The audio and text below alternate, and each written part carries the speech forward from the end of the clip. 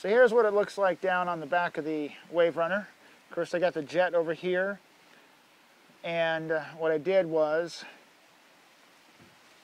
went ahead and cut, after I measured it out several times with a template, cut a nice piece of flexible but very strong plastic, and was able to mold it in, not mold it in, but I shaped it in so that it would sit in behind and in between the step.